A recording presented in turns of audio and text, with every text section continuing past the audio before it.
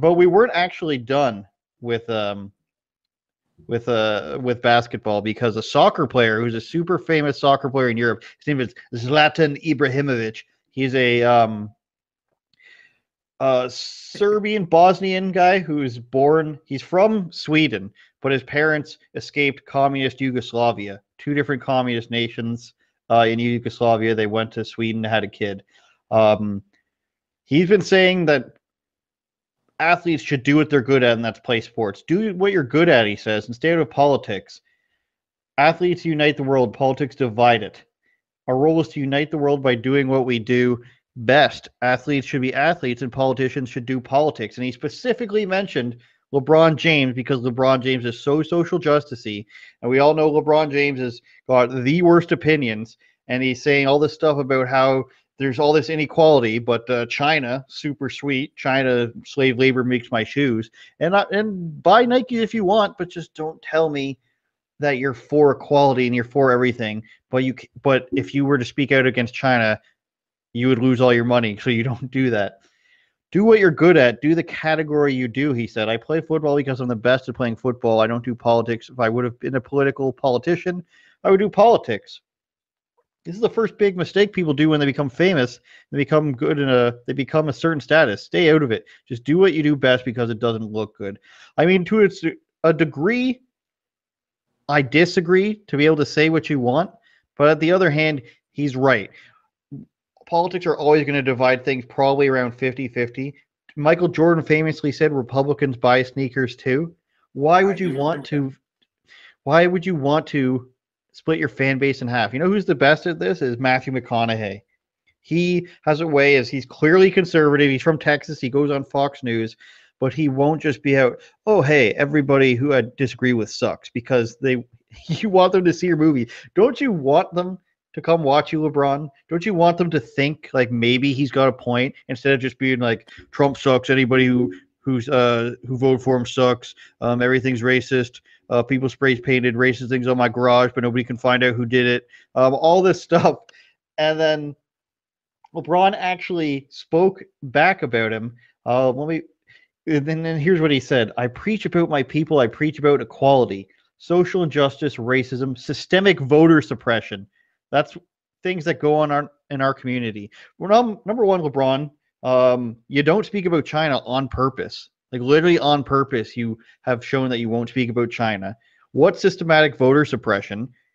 And I guarantee you, Eric, his version of voter suppression is voter ID. That's what it always is somehow. And nobody outside of the United States understands how needing an ID to vote is suppression or racist or anything. It's basically saying that minorities, specifically black people in LeBron's case, he's basically saying that if that's what it is, I'll look it up in a second, that you don't know how to get an ID, as that famous video suggests. Yeah, was that Ari Ami Horowitz. Ami, yeah.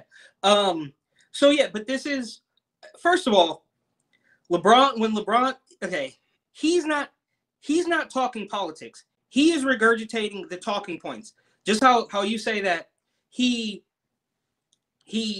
specifically doesn't talk about China because he is told not to talk about China, which is the exact inverse of this, right? He is told to talk about this. LeBron doesn't know about systemic voter suppression, which isn't even really a thing, from a ham sandwich. Somebody is telling him to say that, right? It might be the same guys at Nike. It might be the guys at the NBA. It might be a little bit of both. It might be somebody out in Hollywood where he's looking to, turn his career into, he's getting pretty old for an NBA player. So he's looking to weasel his way into Hollywood because for whatever reason, he just doesn't have enough money. So it's obviously not real. It's not even political speech. It's just him parroting the talking points that he's been given.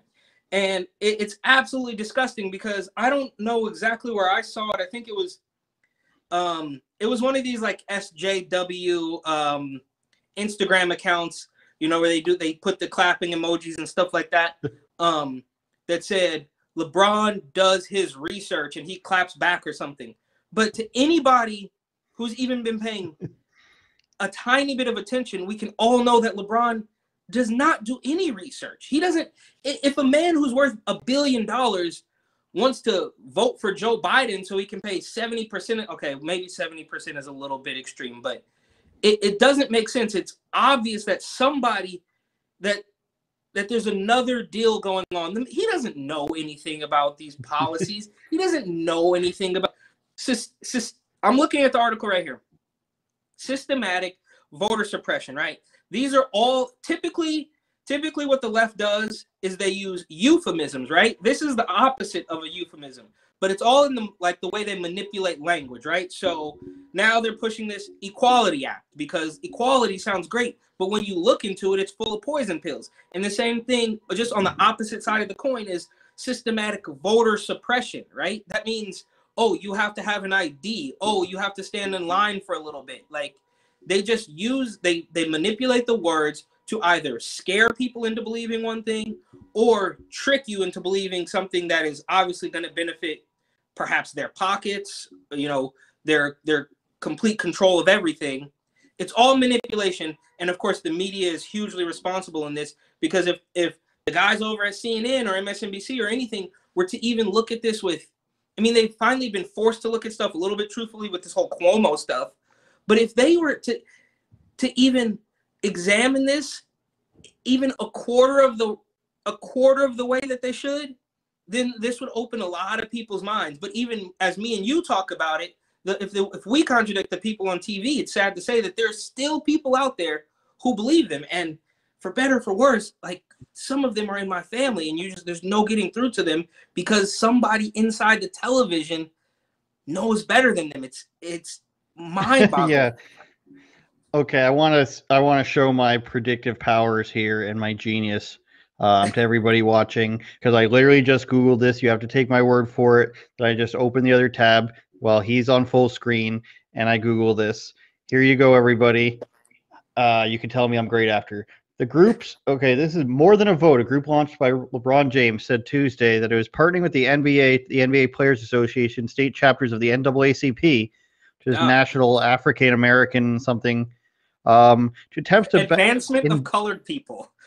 Not racist at all. To draw attention to attempts in Georgia and other battleground states to roll back voting rights. The groups intend to use the attention surrounding the All-Star game Sunday in Atlanta. When was this printed? March 2nd. So I'm a genius. Okay. The groups intend to be using the All-Star game, which will be played Sunday in Atlanta, to amplify concerns about proposals that would make it harder for black people to vote in future elections. Georgia legislators are considering Republican-backed measures to require more ID for absentee ballots, limit weekend early voting days, and curb the use of ballot drop boxes. How is any of that racist? Requiring ID. Black people, Hispanic people, anyone who's non-white, they know how to get ID. I'm sorry to tell you guys, Democrats. I'm sorry to tell you, LeBron. They know how to get ID. Absentee ballots, okay? So where you don't have to be there, you need they want you to have ID when you sign up for an absentee ballot. Limit weekend early voting days. I don't know why we want to stop that necessarily, but it doesn't sound racist to me to say you can't vote on weekends. Curb the use of ballot drop boxes. That's a pretty obvious one, so people can't manipulate them. People can't stuff them. People can't take them like we saw in the last election, quote unquote, alleged didn't really happen. Biden's the greatest president of all time. That people backdate absentee ballots and they mysteriously lose drop box ballots. Eliminate no excuse mail-in voting. So I don't understand how this is targeted at black people. And the number one thing, of course, as I predicted, would be ID, because this is what happens. They, like you said, they use these magical words that are supposed to mean different things, and it actually just means something completely different. Paris Climate Accord. Oh, that's a thing where I just want to, come together with other countries and reduce our emissions. Not what it is. What other ones? North America Free Trade Agreement. Not what it is.